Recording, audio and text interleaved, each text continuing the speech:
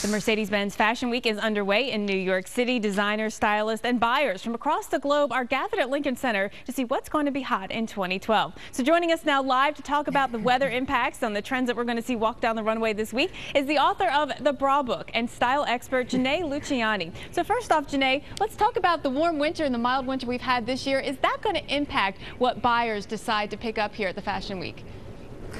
Well, you know, a few years back when we had that December that was entirely in the 70s, designers were telling me that they were, thinking lighter and sort of designing with that milder climate in mind.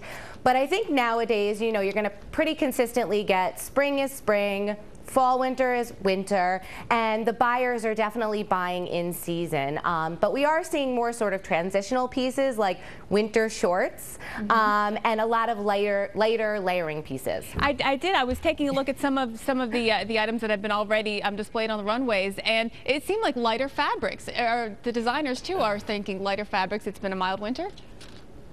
Yeah, definitely. Like I said, a lot of those transitional pieces that you can wear through all seasons, and a lot of just layering pieces like thin knit sweaters, leggings, those types of things. So this weekend we have some snow in the forecast. How is that going to affect the Fashion Week events? Well, as we say, the show must go on. So the fashionistas, the buyers, stylists will still all be there. However, we'll be doing like my friend Robert Verity says, and double shoeing it, which means that we wear the weather appropriate flats and bring the heels in the bag for when we go into Lincoln Center. So you didn't mean galoshes when you said double shoeing it. The galoshes are not a fashion trend. But speaking of trends, what are some of the big trends that you're expecting to see this year on the runway? Sure, we're going to see a continuation of the color blocking trend. Again, a lot of fur and leather touches.